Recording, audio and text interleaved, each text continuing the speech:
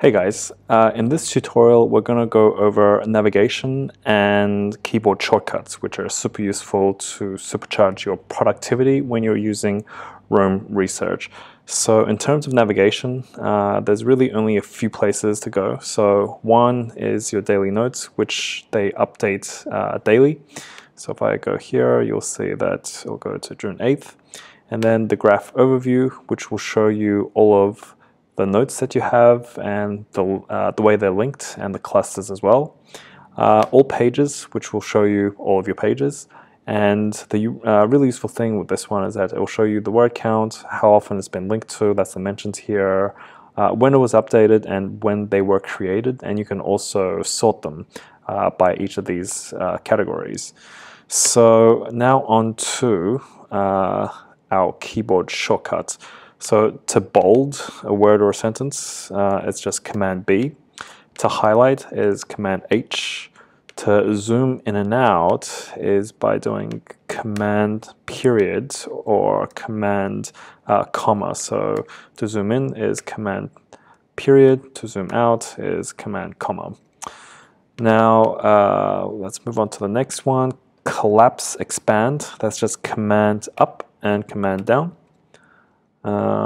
Selecting blocks, that's Shift and up and Shift down. So we can do this, and then we can also select this entire thing like so. Moving the cursor, select by parts, that's Alt, Shift, and left, and Alt, Shift, and right.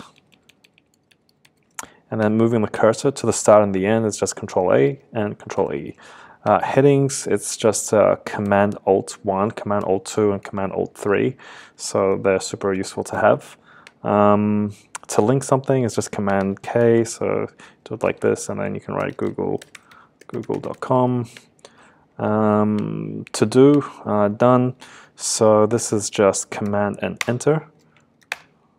So you'll see that it shifts between the two. So I'll do it like this, and then do it again. It's like this. Right sidebar. So you just shift click on something that's linked and then it will load up here. And I can shift click on this one here and then it will load another round of things here on the sidebar. Toggle bracket displace. This one is a little bit buggy sometimes. It doesn't always work, but it's Control C and you'll see that I'm pressing it now, there we go.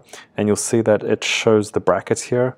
And if I press it again, it will eventually not show the brackets. There we go. And finally, we have to toggle bullet points. So on any of the selections, you can right click, and this will give you the options of what you can do here. So you've also got a lot of the similar options, but I prefer to use keyboard shortcuts since it's usually faster to do it that way. Now to find more options, there's this help bar where you can see all the other shortcuts that you can play around with. And you can also do /, and this will give you a lot more options to check out and just to see what else is available. So I encourage you to sort of look through these. This does get updated, so this does change periodically, which is nice. And yes, and I hope you enjoy this tutorial.